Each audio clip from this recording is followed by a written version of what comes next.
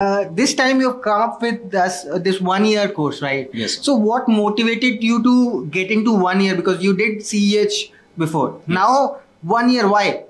Is it something different? Is this course having something different? I know, like, I wanted you to express, according to you, what do you feel that 1 year will teach you more apart from CH? Yes, you see, in this 1 year course, there are so many courses, almost 12 courses, from networking, Linux, and Python. This is the beginner level. This is basic level. If you are novice, if you come for this 1 year course, you will be expert. Okay. After the basic, you come for the ethical hacking, which I have done it already. Then you come for advanced penetration testing. Then you come to cyber forensic investigator. Okay. You see, only with that cyber forensic investigation, that you are expert on that, you are okay.